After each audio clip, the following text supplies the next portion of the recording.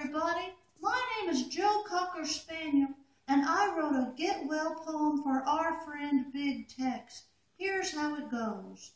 Big Tex, what happened to you? We saw the smoke and then the flames. We heard the sirens and the firemen came. They tried with all their might to save you, but all that's left is your frame. We cried out, no flames can take his fame, but they covered you with a tarp and took you away on a cart. Our eyes filled with tears. You've been our friend so many years. The fair declared he will be back, bigger and better. There's nothing he'll lack. So please get well, Big Tex. Our state needs you standing tall. We hope to see you again next fall. That's my poem, everybody. Thank you very much. Bye-bye.